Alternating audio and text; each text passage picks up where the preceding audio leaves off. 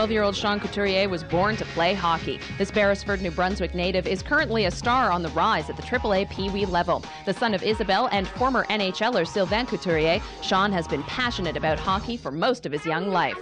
I've been playing for 8 years. I started at 4 years old skating in the United States.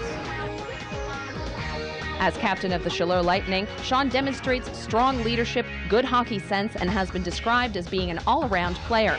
And where does this future star see himself down the road? I would like to go in the NHL like probably other kids of our age.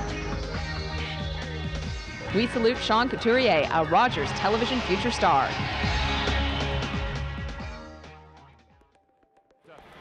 With the general manager of the Philadelphia Flyers, Paul Holmgren, when you got this pick from Columbus yesterday in the Carter trade, can you possibly imagine that Sean Couturier was still going to be there? No, we didn't. But it was certainly something we thought about that it might be, based on the how it goes with the rumblings you hear over the course of the few weeks leading up to the draft. So we're excited. We're happy that we were able to draft Sean with the number 8 pick, and we look forward to him coming to training camp. Yeah, I think going into the draft, I think we had 2 days before the time we made the trades until the draft. So we had a lot of conversations. Our focus was probably on two defensemen that we thought would be there. Sean was higher on our list, and quite frankly, on Thursday when we made the trades and got the pick, the 8th pick, probably wasn't in any conversation at all. Funny thing is, I never really got an interview with Philadelphia until the night before the draft, which is kind of unusual. Usually, if you get drafted by a team, but yeah, I guess they didn't have a first-round pick that year until they made that big trade, and after that, I saw they had a lot of interest in me meeting with them, and I really didn't know where I was going to get drafted, but I knew they had a lot of interest in me. Kind of quickly scrambled, and we sort of heard that Sean might be dropping for whatever reason. He had mono and didn't have as strong a year as he had the year before. We at least wanted to get some FaceTime with him. So we did have a meeting with him, I believe, on the Friday in the morning of the draft.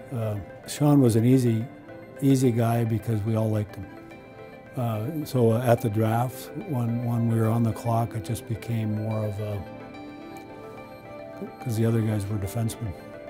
And I think given that we had just traded away 2 centers, we thought that Sean would have a chance to make our team right away. He's a bigger guy, well-rounded, two-way guy, and we made the pick based on that. After making the team right out of camp, Couturier played a top-9 role all season, only to cap it off with one of the most memorable rookie playoff moments in Flyers history, scoring a hat trick versus the Pittsburgh Penguins. I made myself a name in that series, and it was nice. It was fun to be part of.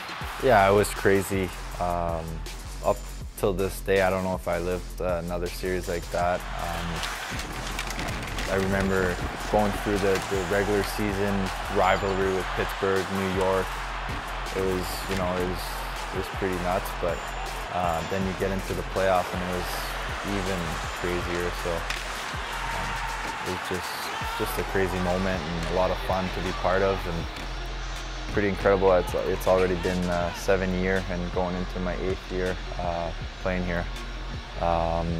I remember like if it was yesterday getting drafted and kind of getting a dream come true and the start of something that you've always dreamed of. After a breakout 2017-2018 season, Couturier is named one of the alternate captains alongside Wayne Simmons and Claude Giroux.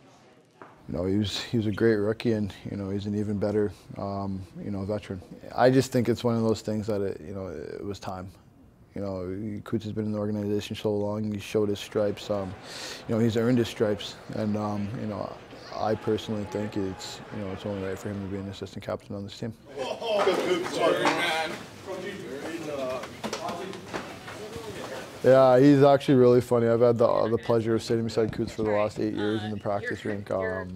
He talks quite a bit. I just think it's he doesn't talk to you guys, maybe. Red flag.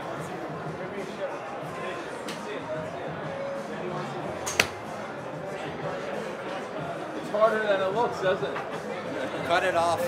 But he definitely talks to us. You know, he's very funny. You know, he's the man with 1,000 nicknames. I've never seen anyone have more nicknames than him. So, you know, it's pretty cool. He's a great guy. He doesn't have a huge ego at all. He's very selfless, and not only in his play, but the way he carries himself. I'm very proud of the young man that Sean's become. Every season, the Flyers organization invites all fathers of the players along for a home game and a road trip. This year, Sean's dad, Sylvain, was able to make the trip despite being the GM of a junior team in Quebec. This year was pretty early in the year, so we had to make some arrangements pretty quick. But you know, as soon as I know the date, I usually get in touch with my dad, see if he's available. I know he's pretty busy on his side, so we try to make it work. But sometimes it's tougher some years than others.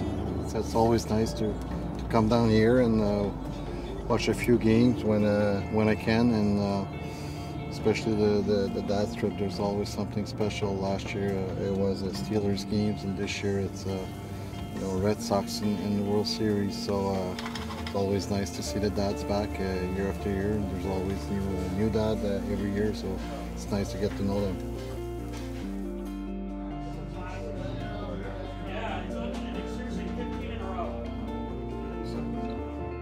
We weren't playing so good. Seems like you know, everyone was on their own page, and it was tough times. With this 6-1 setback, they dropped to 4-7 on the year. They've lost 3 straight, and 4 of their last 5. They leave the ice disappointed much. Going on that road trip, we could kind of just get away from the distractions, come together and regroup, and I thought we did you know, a great job on that road trip, getting 7 out of 8 points. Flyers rookie Nicolas Aube-Kubel looked to make an impressive start for his first NHL game versus Anaheim. Aube-Kubel hit there at the end of that play. He's had a really good debut. Some subtle things really well. Yes, he has. He's been a noticeable player. It's great. I love seeing you guys come in and play the first game. You know, it takes me back about 8 years ago when I played my first one. You know, you remember kind of the nerves and stuff like that, and you know, it's just fun to be a part of. You see the excitement. He had his family there, his parents, a couple buddies came down. It's just, I think when you have a guy like that come in and play their first game, you want to get a win from. You want to play hard, and I think you know, it was great to see. I think he stepped in and played really well for us.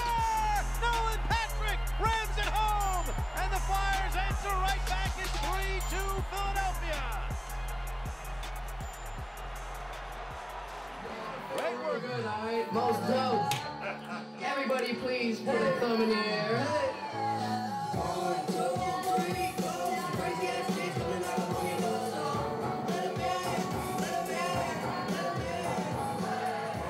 Yeah, well, it's hard to believe. I'm already excited for the next one. I don't know when it's going to be, but I'm also happy that my friends and family are here tonight. I saw them after the game. It was super nice. They were so proud. The whole, like, as soon as they knew I was playing, they were so excited. Like, they had a group chat. There were like so many notifications, talking, so excited. They made a whole like trip out of it, coming here, and I'm happy to see them. Probably gonna see them tomorrow if I can eat with them and stuff. But yeah, it's really nice. I think a lot of guys had big games. G, you were great out there. Cindy was grinding.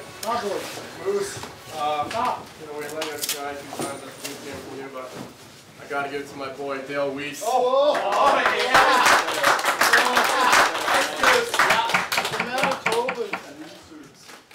Boys, man's effort out there every day. 60 minutes, everybody was going, hey, keep it that way.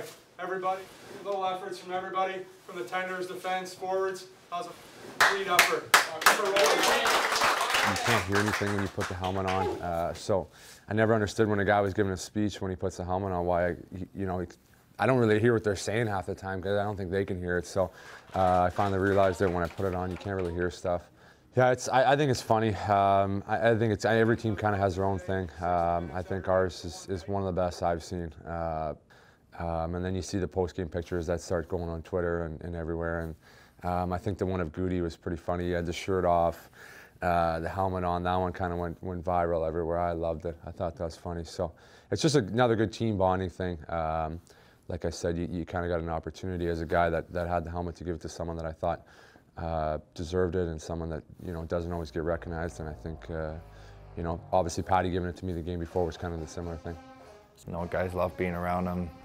He's a vocal guy. He likes to have fun with the boys, and make sure the locker room stays loose. And he's been around for quite a bit now, so he's one of those veterans that's been through a lot. It was probably tough for him not starting the year in the lineup, and to show the way that he's responded when given the opportunity. It just shows the type of player he is, the type of guy he is, and everyone appreciates him. Following a huge win in Anaheim, the Flyers went on a tear, grabbing 7 of a possible 8 points on the Western Conference road trip. Fake it in, but it wouldn't go. Lindblom's got it again. Centers it, the shot, they score! Simmons able to beat Jack Campbell, and the Flyers again respond quickly. They did it late in the game in Anaheim, and they respond quickly here.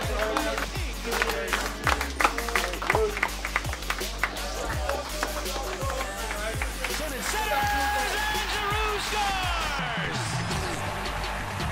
Make it a 3-point night for the captain, and the Flyers now lead 4-1 as they take advantage of a mistake by the Coyotes, and they bury it. Full trip, great blocking, shot, scoring goals, passing. Lindy.